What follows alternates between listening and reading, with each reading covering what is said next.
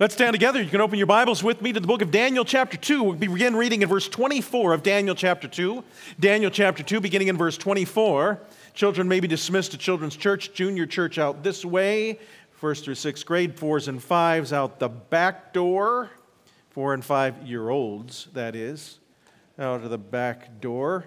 And we'll begin reading in verse 24. In verse 24, by the way, if you're wondering what that picture is, that's Nebuchadnezzar sleeping. That's who that is. And we're going to stay on this slide for quite a while before we actually get into my outline, so just relax. It isn't like I forgot. All right, Daniel chapter 2, beginning verse 24. Therefore Daniel went into Arioch, whom the king had ordained to destroy all the wise men of Babylon. He went and said unto him, Destroy not the wise men of Babylon. Bring me in before the king, and I will show unto the king the interpretation. Then Arioch brought Daniel before the king in haste, hurriedly, fast, and said thus unto him, I have found a man of the captives of Judah that will make known unto the king the interpretation. The king answered and said to Daniel, whose name was Belteshazzar, Are you able to make known unto me the dream which I have seen and the interpretation thereof? Daniel answered in the presence of the king and said, The secret which the king has demanded cannot the wise men, the astrologers, the magicians, the soothsayers show to you, king. Show unto the king. But there is a God in heaven that reveals secrets and makes known unto the king Nebuchadnezzar what shall be in the latter days. Your dream and all the visions of your head upon your bed are these. As for you, O king, your thoughts came into your mind upon your bed, what should come to pass hereafter, and he that reveals secrets makes known to you what shall come to pass. But as for me, this secret is not revealed to me for any wisdom that I have more than any living. I'm nothing special. But for their sakes that shall make known the interpretation to the king, that you might know the thoughts of your heart. Let's pray. Heavenly Father, I pray that you bless your word as it's preached. Lord, I pray that you help us to understand the truth that is here. And Lord, I pray that you will help us to learn and determine to stand wisely, boldly, kindly, lovingly for you in an evil world. We ask this in Jesus' name. Amen. You may be seated. For years, Daniel, his teenage years were chaotic. I was thinking about these young people that are in college today, the young people that are graduating from high school today, in college today. This is the COVID generation. They have lived through chaotic times. The only real comparison, we have the generation that was the 9/11 generation. While they were in high school, there was that generation. There is this COVID generation. There was that generation that lived through the latter part of the 1960s. We had that 1968 election in which you had the 1960s with the assassination of JFK and RFK and Martin Luther King and all the chaos that was going on at the time. And some of you are old enough to remember all that was going on during those times.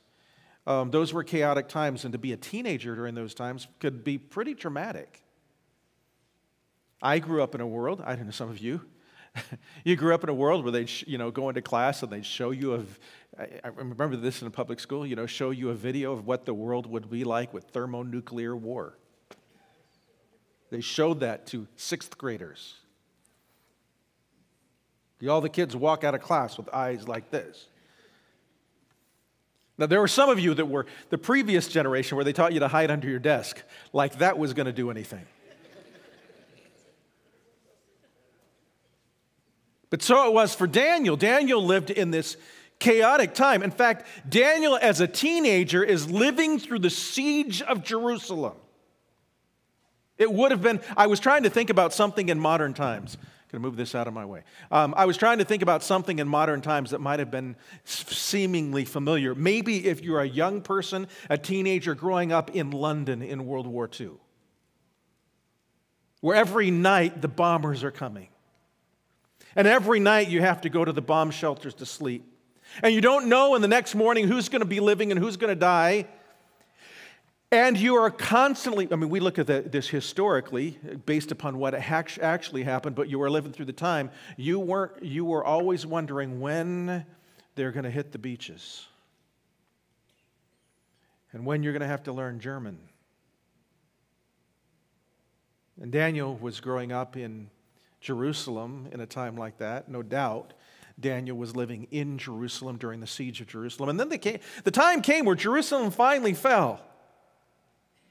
And so when a city like that falls and you have a conquering nation like the Babylonians, one of the first things that happens is mass executions. And Daniel would have watched as friends, people he knew, relatives, were executed before the swords of the Babylonians. But then there's this group, and Daniel's among them. And they're being taken and they're going to be set aside. And I can imagine he and his friends are being set aside and they're asking one another, what is this about? What are we going to do? What's happening with us? What's so special about us? Are we being set aside for greater torture? We're being set aside for execution? And they began to gather all their belongings. And as the Babylonians start to make their way back to Babylon, here is Daniel and his friends and a group probably among the thousands that are being marched from Jerusalem all the way back to Babylon. They don't know what they're going to do there. Are we going to be marched in as prizes of war? They probably were. Are we going to become slaves? Well, there was a sense in which they were slaves. And then, of course, they're being marched back to Babylon with all of the treasures of the temple. So now Daniel is entering into a world that he had never experienced before. You see, he had lived in Israel. He'd grown up with certain dietary laws and a certain way of dressing and a certain way of worshiping and, worshiping in the temple and a certain way of living in the Old Testament law. And all of that was all that he knew all of his life. And now all of it was gone. The city was his city, the city of David. It was gone. This is the foundation of his faith. His nation is gone. The temple is destroyed. All the vessels of the temple are being taken away to Jerusalem. There would be a sense in which his nation no longer exists at all. So what do you do then? It's a long walk from Jerusalem to Babylon. They would have camped at night as they made their way 15, 20, 30 miles at a time every day. Set up camp every night, like the old pioneers did as they were going to the Oregon Trail from the east to the west. They'd set up camp every night. And as they set up camp, here are these Jewish captives gathering around the fire, and certainly they're having conversations about the things that they saw. Do you know what happened to your father? Do you know what happened to your grandfather? I don't know. Did you see the temple? Yes, we saw. Well, it was probably not destroyed quite yet. That would have happened in 586 BC, so it would have been coming. What are we going to do? How are we going to live? So the question for them was this: are we going to go into survival mode and simply adapt to the circumstances around us? Which, folks, that's human instinct. Human instinct is to adapt, find a way to live. Accept the names of the Babylonians that they give you. After all, they took their names: Hananiah, Mishael, Azariah, Daniel. Became Shadrach, Meshach, Abednego, Abednego and Belteshazzar, which, by the way, are names, these were their Hebrew names were named after their God, the God of Israel, and their Babylonian names were the names of the gods of the Babylonians. So they're starting to go through this brainwashing process, even in renaming them, because a name had a lot to do with what you believed and who you are, what people believed about you. And so renaming you was a big part of the whole process of reprogramming their minds. And so as they're having these conversations beside the fire on their way from Jerusalem to Babylon, there comes a resolution, at least with these four. And maybe they didn't have much chance to fellowship or to talk with or to speak with much larger group. We just don't know. I'm just imagining how it must have been, how it had to have been. And there were things, because they're coming out of their known world, they're trying to figure out, well, what can we do? Because this is what's in Daniel's mind. It isn't, in Daniel's mind is not how can we please the Babylonians or how can I please Nebuchadnezzar. What's in Daniel's mind is how can I please God in the circumstance in which I live. And so they have to make decisions. Well, do we accept the names? They can call us whatever they want to call us. We'll answer to the names that they call us. But it came down to, can we eat the king's food? And Daniel, it says in chapter 1, purposed in his heart that he would not defile himself with the king's food. In other words, Daniel made a specific choice. Instead of living in survival mode, he made this choice to live in I'll obey God at all costs mode. Now, that required wisdom. Because it required wisdom to know what was something that was okay before God and what was not okay before God. Now, do you understand? There are many of you, in fact, most of you, you're living in the world with the same choices right now.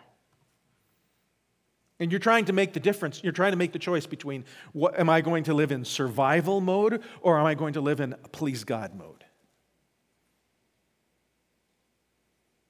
And sometimes you think, well, just survival mode is just the thing that you have to do.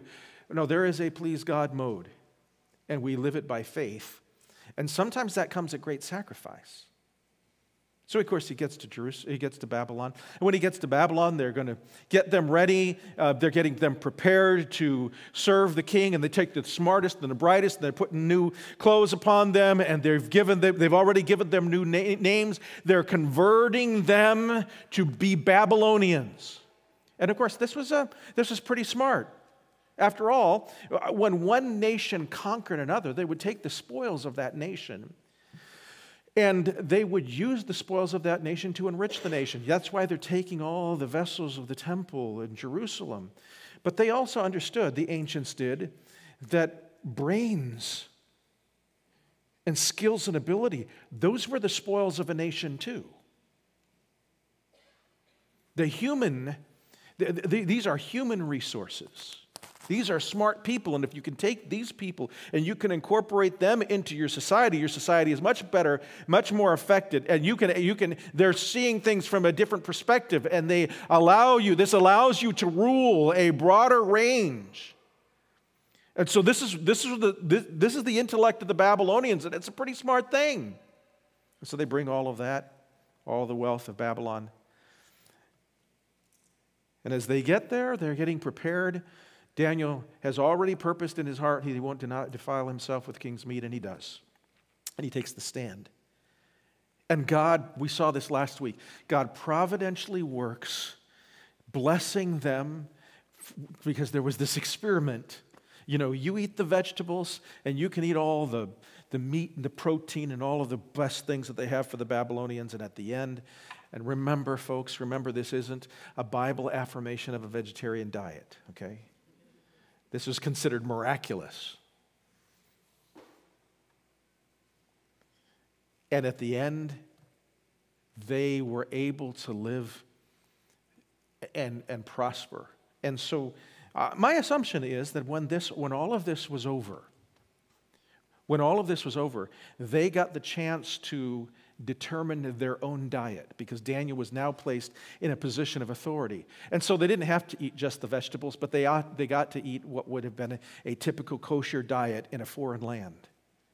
Probably, I can see Daniel is being raised to a position of authority. He's now able to hire a Jewish chef or a Jewish cook or somebody else to come and to work for him. So these people come and work for him, and now they're providing a kosher diet for them, and everything seems to be going okay. And now they're being raised to a position of authority, and they're given new clothes to wear, and things seem to be going well, and they are respected, and everything seems to be all right, and wow, everything's good with the world now. We never dreamed that we could have it so good in Babylon. No, bad things are bad going all the way back in Jerusalem, but praise God, He is preserving us here. Everything is okay. And then the king has a dream.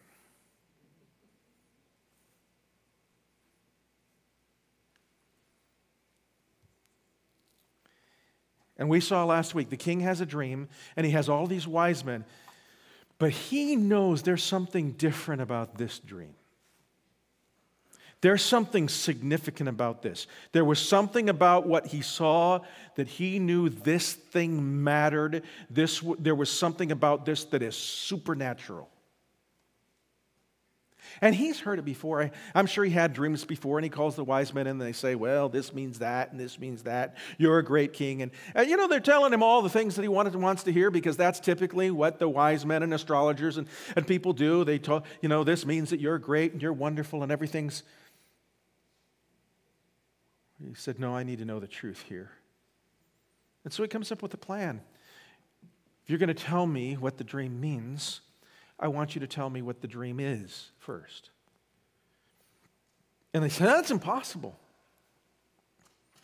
Can't possibly do that. And of course, Daniel wasn't in that group. So then he gives out the decree that because Nebuchadnezzar's, he's not a man to do anything by halves, right? It's an all or nothing thing. And so, since a few of the wise men couldn't show the interpretation of the dream or couldn't tell him what the dream was, he sends out the decree, we're going to kill them all. And so now the decree goes out to kill them all, and Arioch, who's working specifically with Daniel, who's the captain of the guard, comes to Daniel and says, well, you need to get your things in order because you're going to be executed next week. What? Or maybe he's going to be executed today. It was more of an urgency. Please go in and ask the king for more time. Then Daniel goes and speaks to his friends, and they fast, and they pray, and they fast and they pray. And in that moment, what kind of deliverance would you expect? See, there comes to those moments in life, and maybe there are some of you that are in one of those moments in life right now, in which you're in this moment where you are in a pickle. You are in such a difficult circumstance that you don't even know how God is going to fix this. How is He going to, how can He, I don't even know. See, we get in some circumstances in life when we know exactly what we think God should do to fix it. And so, we'll pray and we'll say, well, let's pray that the king will relent, because that's what we would have prayed for. Right? If you were in that moment, what would you ask him to do? Well, that the king will relent, that he'll change his mind, that he won't kill all the wise men of Babylon, maybe that we won't be considered among the wise men of the Babylon, that somehow God will preserve his people. I doubt many of you would have prayed that God would tell you what the dream was.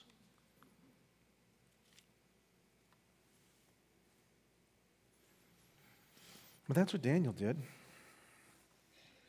They prayed, and God gave him the dream. Told him exactly what the dream was. Now, and God answered that prayer. In fact, so much so that Daniel was absolutely, he didn't go in before the king and say, did you dream about an image? And maybe, have you ever seen those guys that, the supposed psychics, And they're making things up as they go. Did you dream this? And did you do that? And maybe this? And so, he didn't throw out these leading questions and watch the responses. He said, this is what you dreamed. And the God of heaven has revealed it to me. And that's where we come at this moment. Now, how is it that Daniel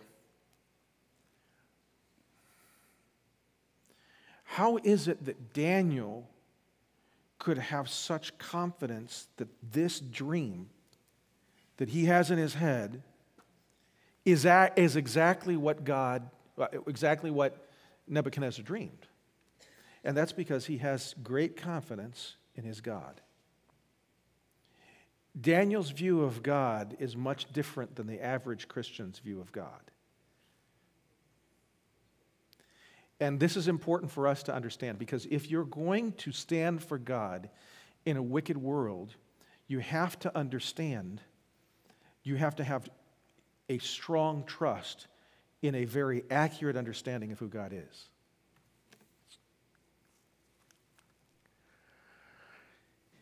He's the God who knows. Coming back from Jerusalem to Babylon, they brought all the treasures of the kingdom. I don't know how they got back. I don't know if these things that I'm going to talk to you about in a moment got back with the treasures. But what is very clear, as we see later on in Daniel's life, is that there were copies of the Old Testament scriptures that made their way from Jerusalem to Babylon as well. That's not something normally slave owners would let slaves bring. And it wasn't just the Pentateuch, and it just wasn't just the Psalms, and it wasn't just the books of history. In fact, the writings not only of the old prophets, at least from Daniel's perspective, but also the contemporary prophets were also among the writings. For instance, the writings of Isaiah, in which God told Isaiah, written around the early 700s BC, so about 150 years, maybe 200 years prior to when Daniel lived, Isaiah told Hezekiah, you sold all the vessels of the temple to the Babylonians. They will be carried into Babylon.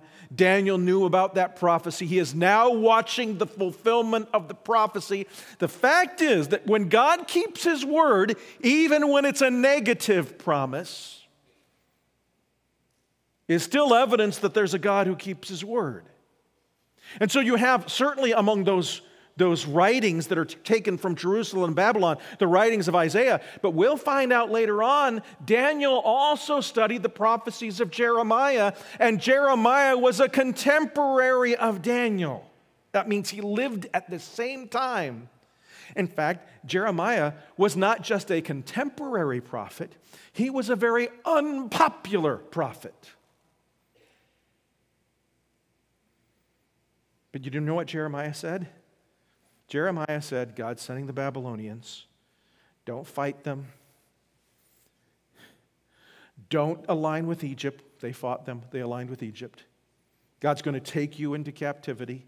God's going to prosper you in captivity. Those are the promises of Jeremiah. And now Daniel, as he studies these prophecies, sees them coming to pass. Because there's a God who knows. See, and here's what he knows. He knows the past in perfect detail. He knew what was in Nebuchadnezzar's dream, not just because he knows all things, but he's the one that caused Nebuchadnezzar to dream the dream. You know, have you ever noticed how people seem to forget the past or alter the past? I had a friend who was writing a memoir of his life. None of you know him. And there's some stories he tells about, his testimony, the memoirs in his life, and it's like he's been telling those stories over the years, and they've been getting a little bit different every time. And I remember being there. And it didn't happen exactly that way. I'm sure he's convinced it happened that way, but it didn't happen that way, unless I'm wrong. That could be. But isn't it interesting how the thing is, what he remembers and what I remember are two different things. Because we don't even remember the past perfectly. There is a good chance that a number of things that you were taught in history class, sorry, Justin, weren't true. It's just that's how it got written down, and now everybody believes it, and that's the way it's affirmed. And of course, people try to undo the facts of history, but sometimes the undoing of the facts of the history are truly undoing the true facts of history. We just don't know for sure everything that happened. That's why it's important to document, and document accurately. But God knows all of the past. You see, here's the God of heaven knows every little detail of everything that you've ever done. Not only that, he knows every detail of everything you've ever thought. Well, let's take that. He knows every detail of everything you would have done had you had opportunity to do it. You say, that's a little scary. It should be. It should then amaze you that he loves you enough to send his son to die on a cross for you. He knows the past perfectly. He knows the present perfectly. Right now, we live in a country, everybody's trying to figure out, how did this happen? How did this shooter get up on the roof and what happened and all of that? Here's what I am convinced. None of us will ever exactly know for sure every detail. But I tell you this, God knows. Go into court. And one of the things that a judge and a jury have to do is discern who's telling the truth and who's lying and who did what. And they have to listen to all the evidence and put all of that together and make a judgment based upon what they think happened. And did you know that sometimes they get it wrong? Have you ever had two people standing in front of you, lying both, and not knowing for sure which one is telling the truth? Every teacher has had that. Every parent has had that. Two little kids, 5-year-old and 4-year-old, and they're telling you, God knows the present perfectly, completely. Everything about the present, every detail and context. These are the things about the present. But he knows things about the present that are only known to him. He knows the things that are going on that no one else sees.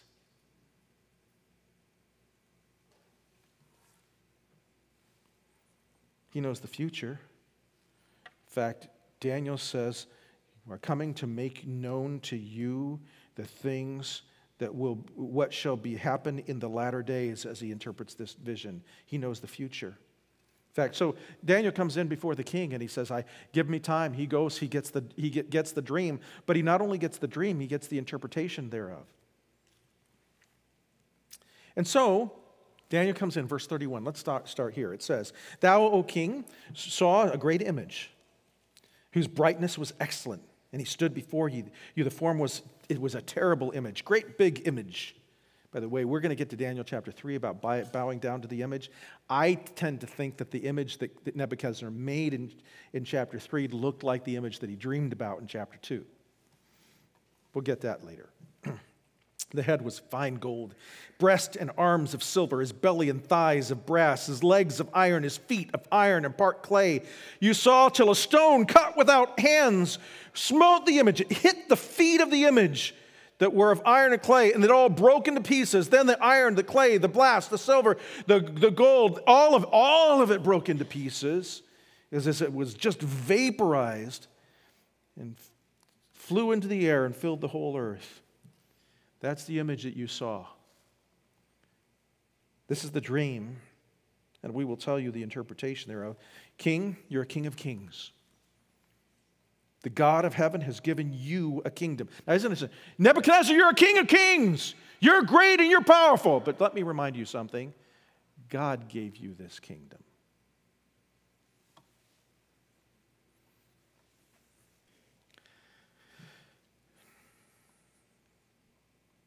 Power, strength, and glory. And wheresoever the children of men dwell, The beasts of the field, the fowls of the air, fowls of the heaven, he that gives unto you, unto your hand, he made you ruler over all. You have this great kingdom, but God gave it to you. You, Nebuchadnezzar, are the head of gold. I have a hunch that Nebuchadnezzar already knew that. My guess is, it doesn't say it in the Bible, this is totally my speculation, that the face looked like Nebuchadnezzar's. Who knows? I could be wrong. After you will arise another kingdom inferior to you, and a third kingdom of brass. So there's going to be another kingdom, and so there's a kingdom of brass, and that which shall bear rule over all the earth. And the fourth kingdom shall be strong as iron, for as much as iron breaks in pieces and subdues all the kings, and all the iron breaks all these, shall it break in pieces and bruise. And whereas thou sawest the feet and toes, part of potter's clay, part of iron, the kingdom shall be divided. It will be a loose kingdom, loosely fitting together. But there shall be in it of the strength of iron, for as much as you saw the iron mixed with miry clay, and as the toes of the feet were part of iron and part with clay, so the kingdom shall be partly strong and partly broken. Whereas you saw the iron mixed with miry clay, they shall mingle themselves with the seed of men, but they shall not cleave to one another. It's loose. It doesn't hold together, even as iron is not mixed with clay. And in those days of these kings shall the God of heaven set up a kingdom which shall never be destroyed. And the kingdom shall not be left to other people, but it shall break in pieces and consume all these kingdoms. And it shall stand forever. By the way, that's the kingdom of Jesus Christ, which is an eternal kingdom, not just 1,000 years. For as much as you saw that stone cut without hands, the mountain without hands, and it break in pieces the iron and the brass, the clay, the silver, the gold, the great God hath made known to you, king, what shall come to pass hereafter. And the dream is certain, and the interpretation thereof is sure. Now we can go back historically and see the fulfillment of this. The Babylonians were the head of gold. The Babylonians ruled from 605 BC to 539 BC. In Daniel's life, the kingdom of Babylon would fall to the Medes and the Persians. The Medes of the Persians, and it's the whole story of it is described in Daniel chapter 5 when they come into the city of Babylon and they take it over. And so we have the Medo-Persian, the silver kingdom, which follows that from 539 BC to 331 BC. Of course, in 331 BC, spreading over all of the earth is the kingdom of the Greeks. That is the Bronze Kingdom. By the way, that's one that spread over the whole known world of its day as Alexander the Great, like a whirlwind took over the world, coming east from Greece, and then south through the Middle East into Egypt, then east even further into Iraq and Iran, and as far as what we know today as India. Spreading over the whole world in a short period of time. The Bible says, Jewish historians say that when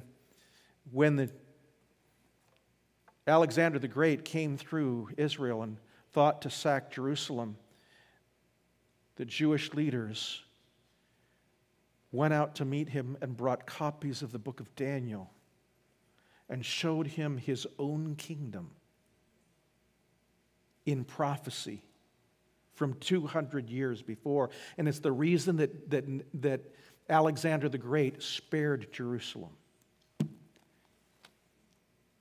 Then, of course, the Iron Kingdom, starting in 146, as the Romans overtook the Greeks, 146 to 476 AD, but you could all go all the way to 1400, and we'll talk about that as the Roman kingdom. The Roman kingdom existed in strength.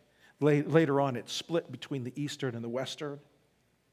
And then you have all the all the kingdoms of Europe being sort of fractured pieces of the Roman kingdom. So you have the Roman kingdom with the legs of iron, but then you have the iron and the feet mixed with clay. Folks, and that vestiges of the Roman kingdom exist even unto this day in what we understand to be NATO and the European Union and all the armies and all of the kingdoms of Europe and Asia. You say, what was the leader of Rome called? Well, he was called Caesar. Do you know what the Russian word for Caesar is? Kaiser. You have You have the existence of this iron mixed with clay that exists till this day.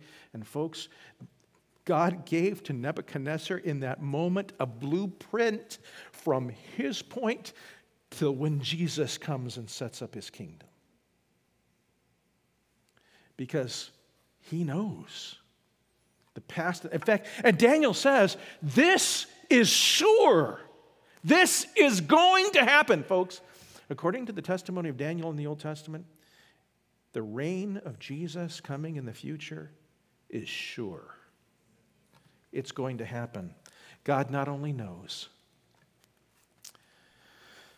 I was wondering if I would have enough to preach this morning. There's a God in heaven that reveals. He reveals to people, to individuals. It isn't like he has all of this knowledge and it's all wrapped up in his own brain and he doesn't reveal things to us. In fact, look what he revealed to Daniel. God showed Daniel what the dream was, and God showed Daniel what it would be. But not just Daniel, God showed Nebuchadnezzar. For whatever purposes God had, he reveals to a pagan king the kingdoms that will come. You say, well, why doesn't God show me the things that I want him to show me in my life? Do you realize how much he has revealed to you right here? You have more revelation from God in the pages of this book than Daniel had. He's the God who reveals. He reveals to people, to individuals. He reveals his glory. And in this book, he draws people to himself. By the way, in the circumstances of life, too. He's the God who reveals. We talked about the image, the gold, Babylon, the silver, Medo-Persians, the bronze, Greece, the iron, Rome, 146 to 476, the mixed iron, the loose remnants. He's the God who reveals. He's not just the God who reveals, though. He's the God who rules. The God of heaven will set up a kingdom. Verse 44, and in the days of these kings shall the God of heaven set up a kingdom which shall never be destroyed, and the kingdom shall not be left to other people, but it shall break in pieces and consume all of these kingdoms, and it will stand forever. It's the fifth or the sixth kingdom. Depending how you're looking at the image is, the first one is the gold, the second one is the silver. The third is belly and thighs of brass. The fourth is the legs of iron. The fifth is the iron mixed with clay. The sixth kingdom is the eternal kingdom, the stone cut without hands. By the way, the stone cut without hands hits the feet. And in the imagery that is described here, the entire image vaporizes. You say, well, why does it do that? Well, that's because each kingdom succeedingly takes over the other. So each one is represented anew in the previous one. But the previous one is represented anew in the new one. So that final kingdom is the sum total of all the kingdoms. He's the God who rules. He's the God who is going to bring it to pass. So here's the issue. And it's just so important for us to understand. The response for Daniel was to worship God. But it turns to God. This is the path for Nebuchadnezzar. It turns to God, elevation of God's people. Yes, it should turn people to God. Take a look here, verse 36. Then King Nebuchadnezzar fell on his face and worshiped Daniel. You understand, he is the most powerful, most obnoxious, most arrogant man in the world. I don't know if you might be able to think of somebody that's kind of like that. Imagine falling on his face before someone else and humbling himself. You say, well, he's not supposed to worship Daniel. Well, no, he's not supposed to worship Daniel, but that worship is turned very quickly. Because he commanded that they should offer oblation and sweet odors unto him. The king answered and said unto Daniel, of a truth, here's the real direction of the worship. Of a truth, it is that your God is a God of gods, and a Lord of kings, and a revealer of secrets, saying you could reveal this secret. He turns to worship Daniel, but that worship turns to God. It ends up with an elevation of God's people. And by the way, this is a path that Nebuchadnezzar is on. You say, did Nebuchadnezzar become a believer in God at this moment? Well, obviously not. Because, new lessons are hard to learn. And we see problems in chapter 3, and then we'll see big problems in chapter 4. But what's fascinating to me is that God is doing something for Daniel and Shadrach and Meshach and Abednego in this book. And God is doing something for the rest of the Hebrew children in this book. But God's also on a path with Nebuchadnezzar too. And God is taking Nebuchadnezzar, he is slowly revealing himself to this pagan, idol-worshiping king and showing himself to this king to the point where it certainly seems that Nebuchadnezzar has a conversion experience later on in the book. God has a plan. Folks, God has a plan.